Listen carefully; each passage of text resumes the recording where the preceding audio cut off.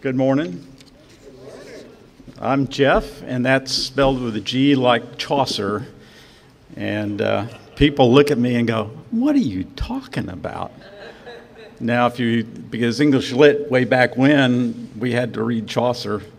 And the irony of that is nobody knows that today. But what Chaucer was writing about was Canterbury Tales and Pilgrim's Progress. So it seems ironic that the title that I end up with for this year is Fit for Service, and it's a pilgrimage. So let me, before I get into those verses, just talk about, my hearing aid and my phone is ringing. If you would just turn that off. My hearing aid picks up my phone. I'm going, I didn't bring my phone down with me. So let me talk a little bit about a pilgrimage. When the subject came up this year and Josh brought the title, I was thinking, well, I don't know if I'm really on a pilgrimage.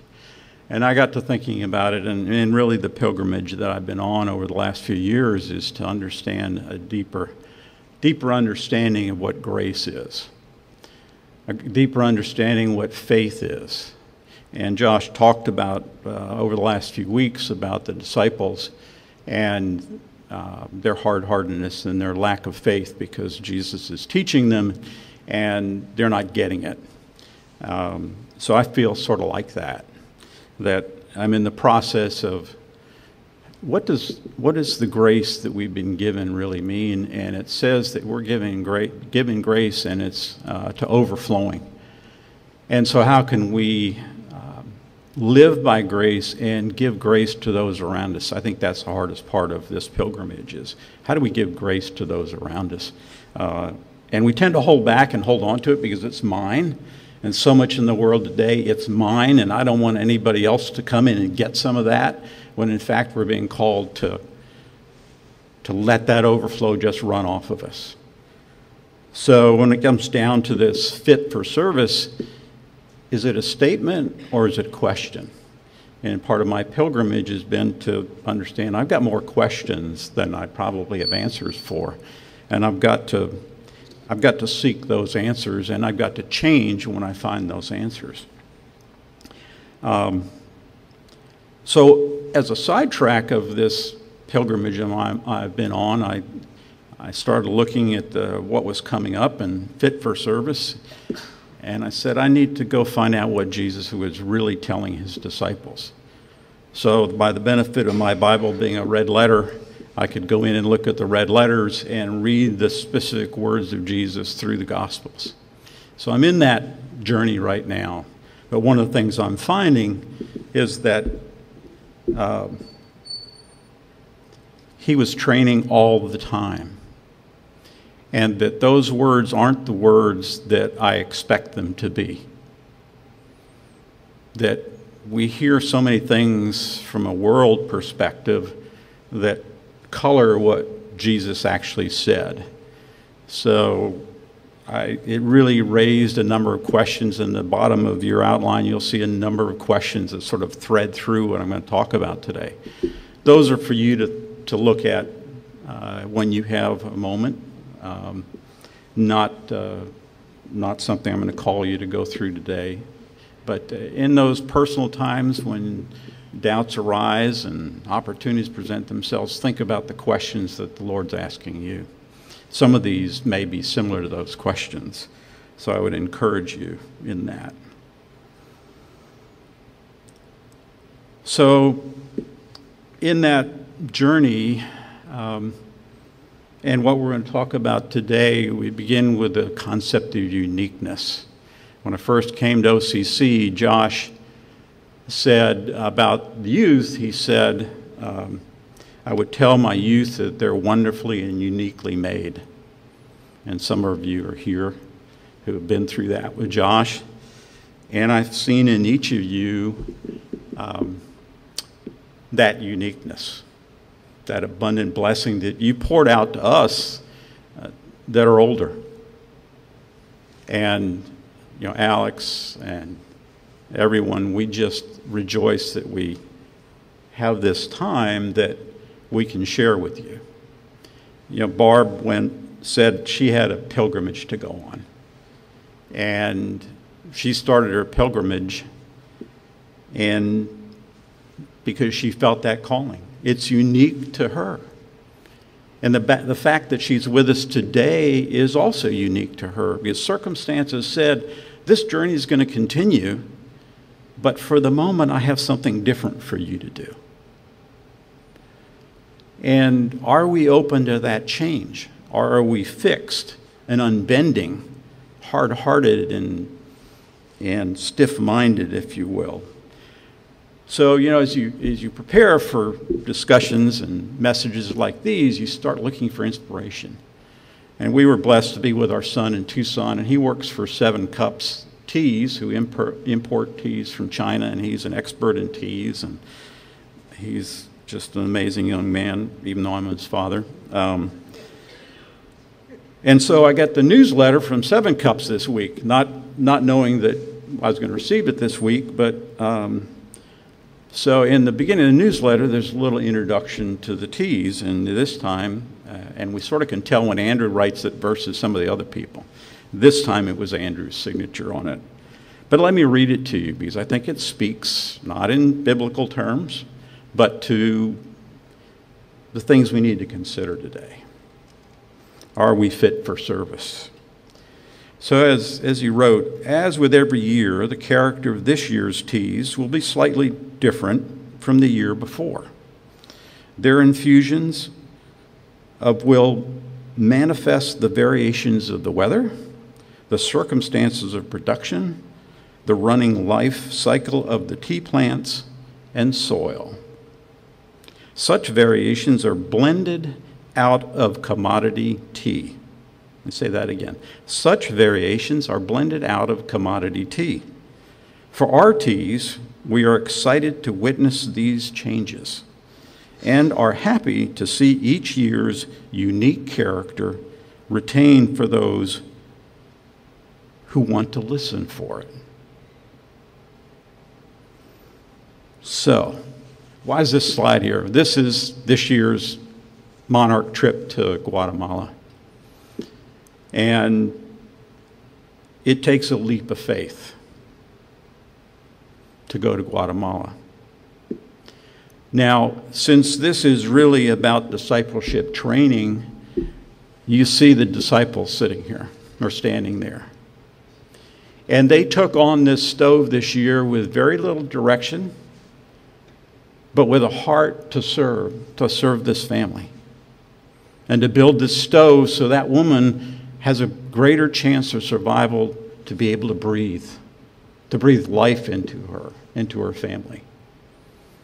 Because otherwise, without that stovepipe, the smoke is in the room and she inhales it. And it's worse than smoking cigarettes and cigars and pipes and anything because it just fills your lungs with charcoal. But that's not necessarily the point. The point is that these young people went. They took that leap of faith. And they went and they took on the responsibility to do something outside their comfort zone. So you see Maddie Herbster in that picture. And Maddie has been extraordinary. We called her Machete Maddie 2 years ago, and because she cut bricks with a machete, and this year I think we called her Master Mason Maddie because she was great at laying bricks. And she helped direct the other younger people in the process. So I will have to tell you that as having tried to have control of that in the last years, this year was a blessing because these young people took on what I taught them.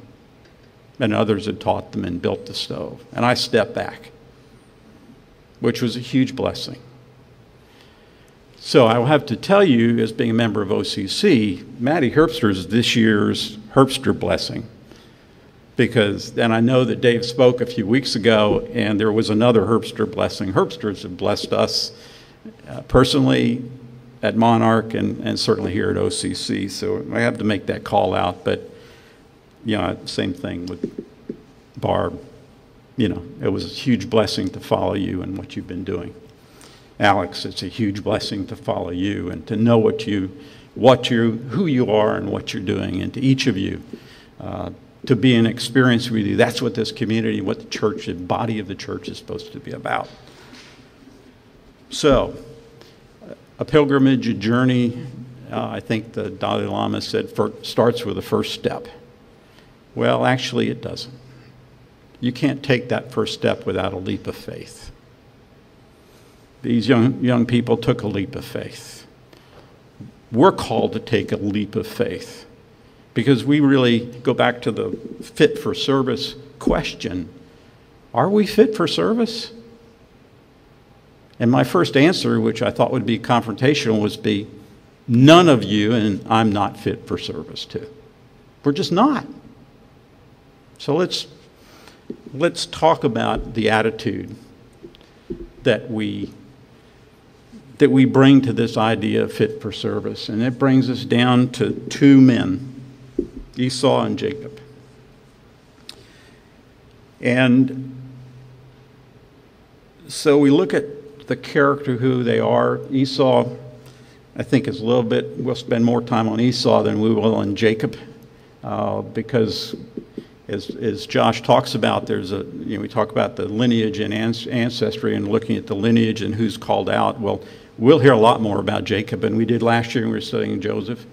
We'll hear a lot more about Jacob, and you know those stories. We'll talk to him briefly in a second. But Esau, he sort of has a little gap, but his character ripples down through history. And we'll talk about that a little bit. So let's talk about Esau first. Esau was a skillful hunter and a man of the field.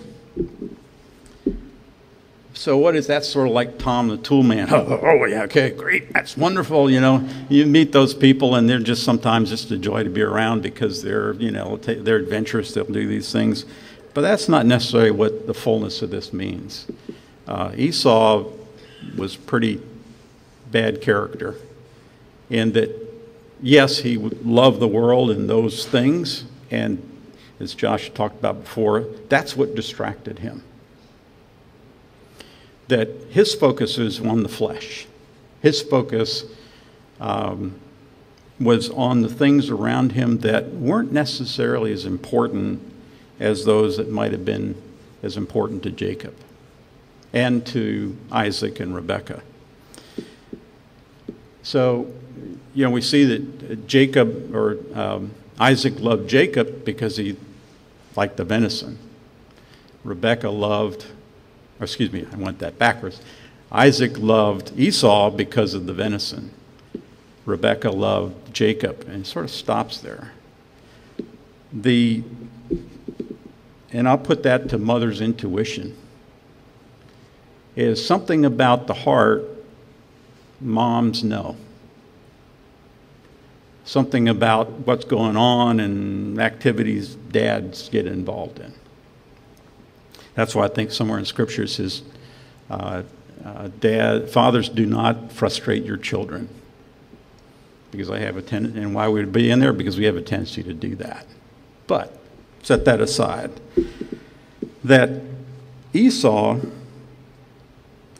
named because he was hairy when he came out, if you remember that story I think Josh talked about last week, was Jacob had hold of Esau's heel. Esau came out first, so he's the firstborn son. But there was a struggle in Rebekah's womb, and they're holding on to each other coming out. Remember, these are twins. But there's this battle that's going on between them, and a battle, if you will, an acronym for what do we face is in our lives, those battles in our lives. And in 1 Samuel it says, the Lord does not look at the things people look at. People look at the outward appearance, but the Lord looks at our heart. That's where our attitude is. What's the attitude of our heart? What's the attitude of our heart is one of those questions, is where do we lean? What's the direction we go in? And where do we get distracted? What are the things that affect the lives around us? So this idea of where Esau had been in the field, I read some commentary and some historic Jewish commentary, and he wasn't necessarily, the field has another meaning. It means he was out carousing around. And that one of his traits was sexually immoral. One of his conditions was that his focus was on the world.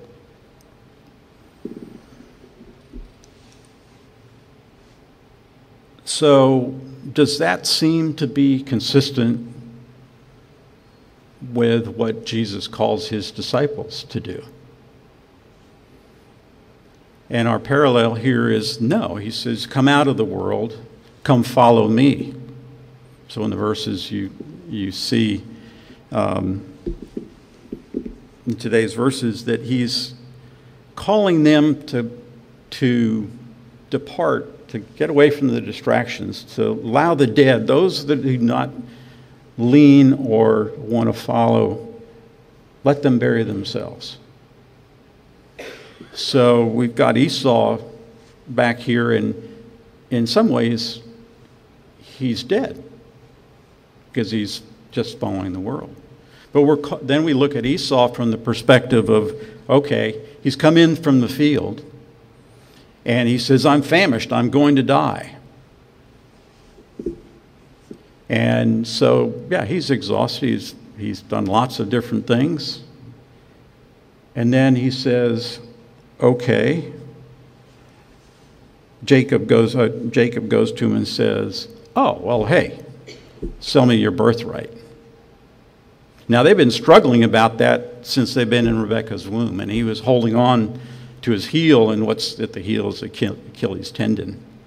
It says, you know, what were the things that we're going to struggle over? And one of them is faith. One of them is going to be, what direction do our lives take? And so as he's holding on to his heel, he says, okay, now I've got this other opportunity to get that birthright back, because he got out first and I got out second. So yeah, there's some manipulation there, right? But he comes down to that. What does Esau say? You know, I want the stew. Esau says, what good is my birthright to me? Give me the stew. And Edom came out of that, because the stew was a red lentil stew, and it was most likely because somebody had died, and so he was taking that and consuming that, and Edom came out of that. That became his second name, if you will. And out of Edom came a whole, as God had promised Rebekah, a whole nation. Well, Edom and Israel fought. And there was a continual battle going through time. So Edom, as a nation, became a great nation. And just go to this idea of the battle over time, that when Moses came in from Egypt to the promised land, what stood in his way and wouldn't let him through? Nation of Edom. And for all you movie fans, Petra, Raiders of the Lost Ark, city of Petra was one of those cities within Edom that was just south of the Dead Sea, and allowed that nation to block Moses as he came through. He had to find another way around. And I will say also that the lineage of Edom also went to Numidia, and Herod Antipas, at the time of Jesus, was Numidian. So you can see this thread over time of the battle for world, flesh, against what God's plans are.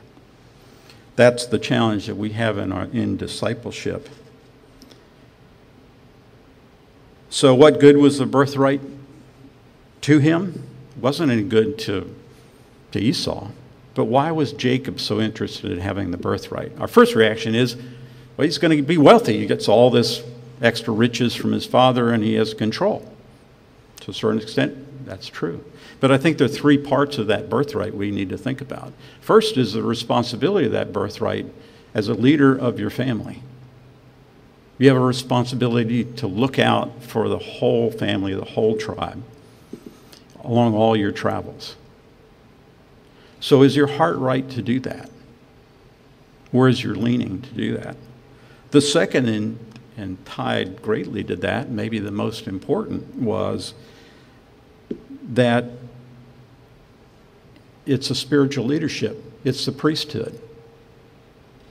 It's part of that birthright. And the third part, which we look at the wealth, because you're handed an extra portion, and I sort of look at that extra portion is there's a lot of need within the family. And it comes back to this idea of grace. That extra portion of grace that we're given that we're supposed to be able to hand out. We don't need to hold on to it. It's an extra portion. We just need to be prepared when we're called and when we're asked to be able to give. Josh has said over the years, he said, and I think the things that stuck with me is, and the questions that I first asked myself, why am I hard-hearted? Why am I hard-headed? Why do I want control? Why do I want to manipulate this situation? Can I be a giver and not a taker? What's the attitude of my heart? So I look at this situation, and what Jacob really saw was that here's an opportunity, because I'm concerned that if Esau goes forward, what Rebekah saw in me will be lost. So what did she see in him? He was a man of the tents. So he wandered around in the tents, and he got wisdom from the family. Jesus, as a young man, spent time in his father's house, in the temples. So, like Jesus, Jacob was learning. He was being prepared for this birthright that, yes, he got by manipulation. But it partly comes down to the choices that Esau made and the choices that Jacob made. The choices Esau made was, I'll go to the world. I'll chase these other things because they're immediate, they're accessible, I have opportunity. Jacob had a longer view. What am I supposed to do? Where am I going? What's the pilgrimage I'm supposed to be on? And a continuation of the pilgrimage that Abraham was called to do. And so we see these series of pilgrimages, and we share in that pilgrimage with them.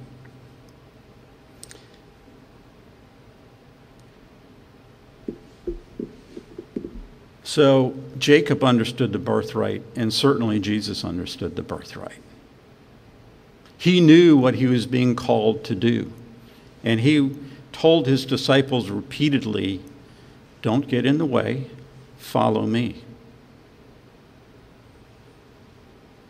Give of yourselves as servants. And they argued. They did like Jacob did. They struggled with what Jesus was asking them. And, you know, we focus on the 12, but he also sent out 72. And we don't see that lineage of the 72. They're just silent names. So welcome to the 72. All of us, if we're seeking the Lord, if we're following Jesus, are called to do the same things that he asked those 72 to do. To carry the word out, to heal, to cast out. And they had to have courage and faith to do that. And what did Jesus tell the 12? And he told the 72? You have little faith. How do we get greater and deeper faith? That's, I think, the challenge and the question that I've been dealing with. How do I get to that point that I have enough courage to believe and trust that God can do all that he says that we should be capable of doing? Go back to our uniqueness. We are uniquely and wonderfully made, Josh said. God's word says, I knit you together in your mother's womb. The psalmist says, I'm uniquely and wonderfully made. So do we see our uniqueness, and what are we called to do in our uniqueness? And as a body, do we celebrate our uniqueness, or do we try to be blended like that tea? And when we're challenged by things of this world, what attitude do we bring to the table?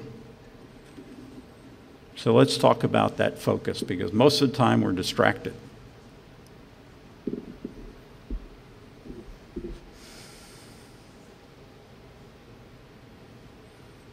So I went to the last of those verses in Luke 9, but Jesus said to him, no one having put his hand to the plow and looking back is fit for the kingdom.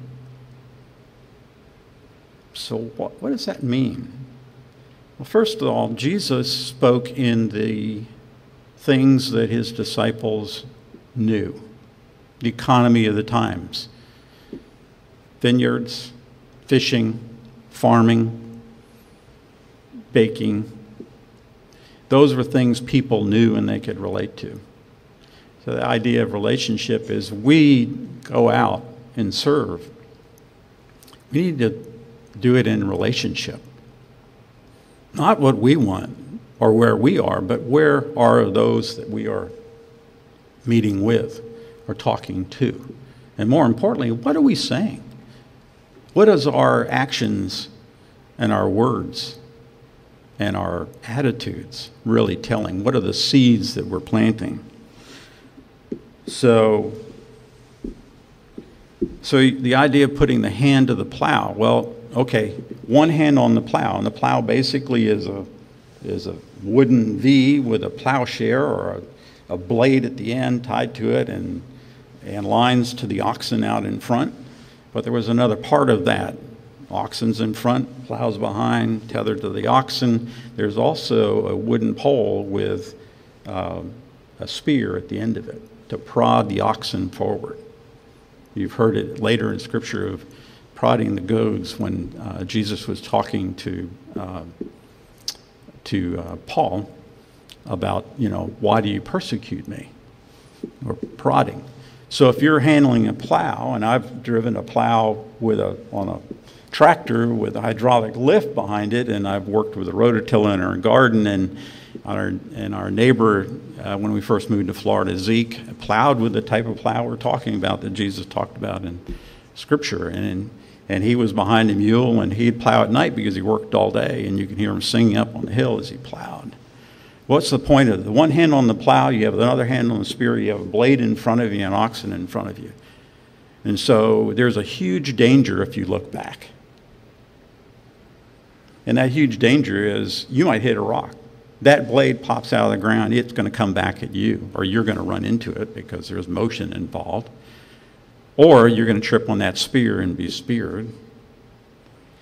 Simply, you may just trip over a rock or root and stumble. And the other thing, looking back, it's sort of like us looking back and say, oh, look at the wonderful things that we've done. Esau, what are the wonderful things I've done? Or this is the venison I brought home today, as opposed to looking ahead and say, where am I supposed to be going? What are you asking me to do, Lord? Which direction do you want me to move? And I put it this way, it struck me that when you've got the oxen in front of you and you've got your hand on the plow and your other hand on the spear and you're walking through the furrows and the ground's being turned up right at your feet because it's happening right in front of you, you're working in the furrow, that who's doing the work? I think the oxen's doing the heaviest pulling. Certainly the farmer's doing some work. So when we look back, we look at our best, right? When we're looking forward and looking to God, he's doing the work. The resulting furrow is really his.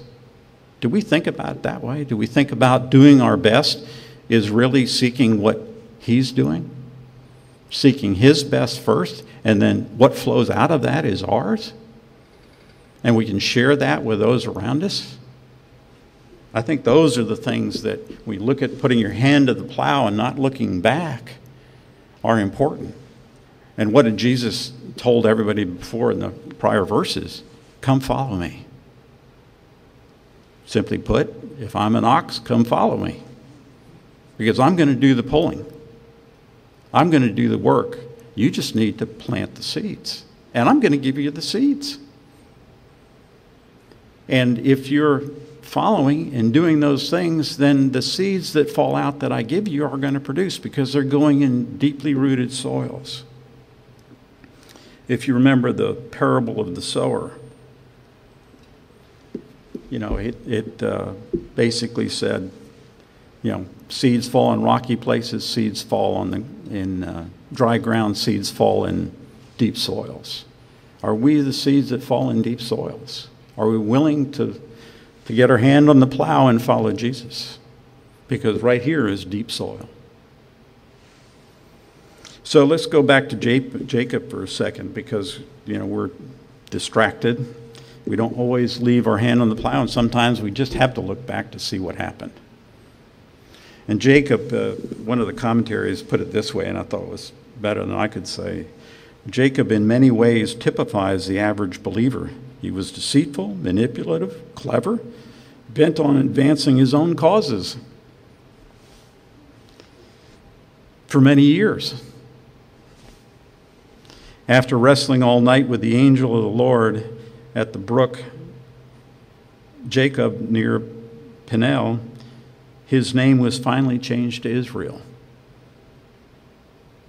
Though he may have been somewhat slow to fully believe and trust God, Jacob's heart was inclined towards the things of the Lord. That's a confession. I struggled with the Lord for a long time. Carl asked me, when did I come to know the Lord earlier? And that was just a prompt. Thank you, Lord. I came to the age at 35. October 17th, 27th, 1985. Remember the moment. Some people just knew the Lord. My wife, you can see it in her. You can see the Spirit moving in her. It took me a while to get there. I was struggling with the Lord. It took me a lot of years to get to a point where I said, Lord, you have to take control, and I got to take a leap of faith.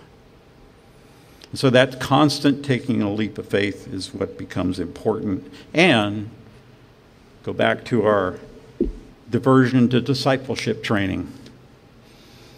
That's what this is. What this is about. There's the parable of the sower. And each represents somebody along the path. But in relationship to it, if you remember, Jesus had admonished the Sadducees and was then admonishing the Pharisees. And he said in Matthew 22, and think of this in the context of this parable of the sower, he said, for they do not practice what they preach. They tie up heavy, cumbersome loads, and I'll call that as stones, and put them on other people's shoulders, but they themselves are not willing to lift a finger to move them.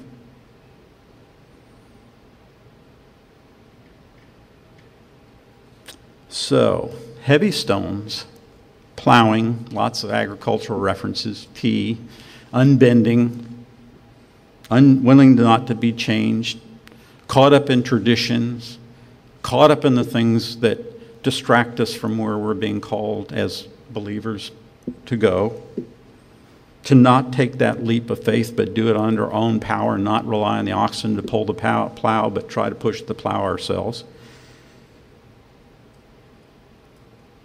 to try to sow seeds and create disciples when there are seeds,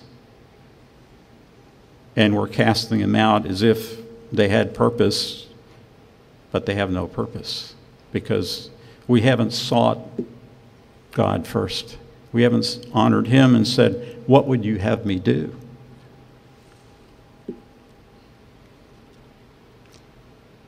So Esau, I'm going to be distracted by the world. I'm going to do it my way, and I'll sow certain seeds my ways. Well, he sowed lots of seeds, and a nation came out of those seeds. Jacob, on the other hand, sowed seeds, and a nation came out of that seeds. It's his nation that endured. It was Esau's nation that was destroyed. The remnants, the ripples rippled out. So what do we when we're talking to people and doing the things we do as Christians, and I'll lump us all together and say, I'm first guilty. What is the seed we sow? Why are we so afraid to turn people away at the door who knock on our door and say, I need help? Those people want the same things that I want and are just like me. They just look different. They have different experiences. They're uniquely made. How come I react this way? How come I'm so hard-hearted? Lord, help me with my hard-heartedness. Matt went to Greece last year, or the year before, I can't remember the year, last year, to reach out to the refugees. Okay, we've got a similar situation happening in our door. What are we doing? And these are children. It's a question I'm asking myself. What do I do? Do I stand behind whatever situation's occurring? What position do I take? When should I open my mouth? When should I have the courage to step up? When God calls me and says, I need you to go. I need you to follow me, because he's going into that battle. He went before Moses.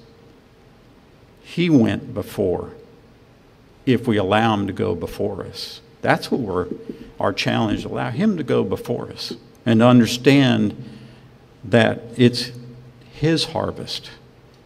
We're just along the way, following him in that furrow, allowing the soil to receive the seeds. That we're the seed that grows up, deeply rooted, growing tall like the mustard seed. But remember, with that plant, it's capable of dealing with the harshest weather, especially when it's strong and deeply rooted, and the conditions around us if we don't get distracted. Are we willing to change? To quote another blessing, are we ready to be surprised by the unexpected? Dave, thank you. Most of the time we're not. We want control of the unexpected. But God says all good things happen for those who trust in the Lord. All good things happen for those who trust. Not just good things, but happen for those who trust. That out of the outcome, out of evil, good can come. Out of evil and Edom, good came. Jesus fulfilled the scriptures when Herod was the block, one of the blocks. What happened? Had he not done that, as Josh said, I guess last week, we focus on just what he did, but he's alive. We are disciples of the living God, the living Christ, and our lives are hidden in Christ. How wonderful is that? Do we take full advantage of that? So I relate to you that when we recognize that Esau had rejected because of the attitude of his heart and his unwillingness to change, he was rejected, and the birthright had been given to Jacob. So when he came to Isaac, it said later in Genesis, for you know that even when Esau afterward desired to inherit the blessing, he was rejected, for he found no place for a change of mind, though he sought it diligently with tears.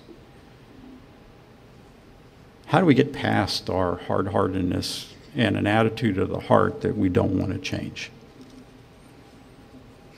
We had a choice, just like Jacob had a choice. And he wrestled with God. And it says he won. Right? God won. So I'll give you two people. A waiter I met in Denver at a pizza place. And this is the idea of service. Is that I went back to go to the restroom, and I saw in his arm a psalm had been tattooed in his arm. He had lots of other tattoos, but I saw the psalm. I asked him about it. He said, I put that on there to remind me where I've come from, but more importantly, where I'm going. He said, you know, I was in a bad place, and this church just accepted me. And that's the words that struck me, that they just accepted him. We look at Al, and he's got tattoos all over his body, but this church accepted him. Do we still do that as a body? Just because they don't look exactly like us? Can we have a conversation with people when their views are different than our views? Today, it seems that people can't have a conversation at all because they want to be opposed and they want to fight before they can understand whether they have any commonalities. So let's talk about the Guatemala man. So the folks that have the ministry in Guatemala, and they own Fusion Tea here in town, and they were in Guatemala City, and this man comes up and he's very agitated, and I'll sum it up this way. He said to them, we let you into our country freely. Why do you not let us into your country freely? Now, we could take a political rabbit trail on that, but I think from a discipleship perspective, that Guatemala man was talking some truths. Why are we so afraid to allow Jesus to go before us and open the door? One of the verses that struck me in October of 1975 was, I stand at the door and knock, and those who listen and invite me in, I will come and dine with them.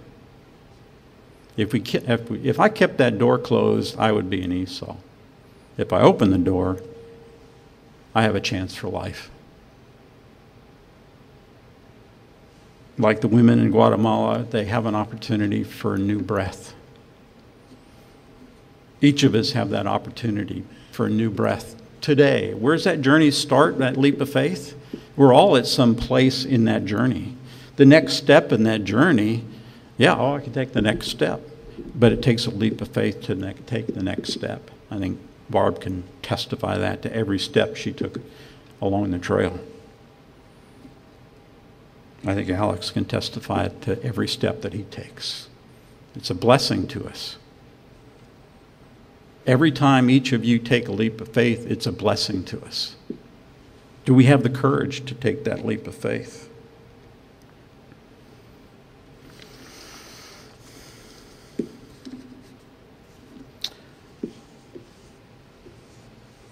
So,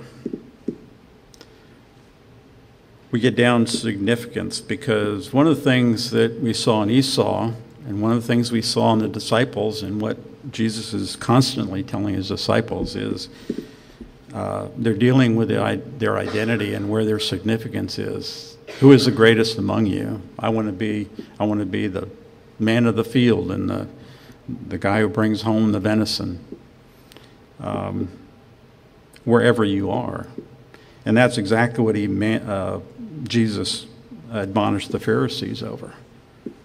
You weight people down with all these traditions, but you accomplish nothing. Your significance isn't in that. Our significance isn't in that. But we constantly battle the flesh. And it says in Ephesians, servants, be obedient to those who according to the flesh are your masters, with fear and trembling, and singleness of your heart as to Christ, not in the way of service only, when eyes are on you, as men pleasers, but as servants of Christ, doing the will of God from the heart, with good will doing service as to the Lord, not to men, knowing that whatever good thing that each one does, he will receive the same again from the Lord, whether he is bound or free. So the first part is not in the way of service only when the eyes are on you. When we're feeling significant because we're the head of the table or we're making the presentation, it's not about me. It's me becoming less that he becomes more. So, are the battles like Edom, right, and Esau and Jacob, grabbing the heel? Over time, it comes down to, where is our significance? Are we going to be caught up in the weeds? And where do I get caught up in the weeds and rocks? Are we seeking to please man or please God? Flesh or faith? Doubt or trust? Manipulating expectations or embracing the unexpected? Being served or serving? Think about going to a restaurant and when you've had great service. What was about that great service that made the difference? The server was more concerned about your needs than their needs. Jesus was more concerned about training the disciples and what their needs were to change to be able to follow him. He said, the greatest among you will be the servant among you. That change of mind. We are wonderfully and uniquely made. How do we become less that he becomes more? How can I stay in step with the Holy Spirit and trust that God will do more than I can think or imagine? So in looking through what Jesus was telling the disciples, he summed it up. Matthew, and you'd think I'd say, go make disciples of all nations. No, the equipping we need is Matthew 22 says, love the Lord your God with all your heart and with all your soul and with all your mind. This is the first and greatest commandment, and the second is like it. Love your neighbor as yourself. All the law and the prophets hang on these two commandments. All of it hangs on those two commandments. Easy. Follow the Lord. Here's the rules.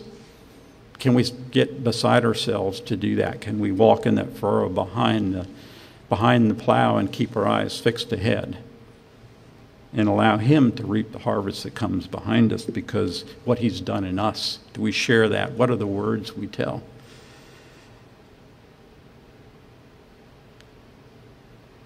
We are wonderfully and uniquely made for service. That's the answer to the first question, fit for service. We are capable to serve being deeply rooted in those soils, those good soils, capable of weathering change, changing to grow strong in the Spirit, planting the seeds, if we choose to take that leap of faith and that leap of love. By keeping our eyes fixed on the Lord. We may wrestle with God like Jacob, but he will overcome our Esau. What is impossible for man is possible for God. Thanks.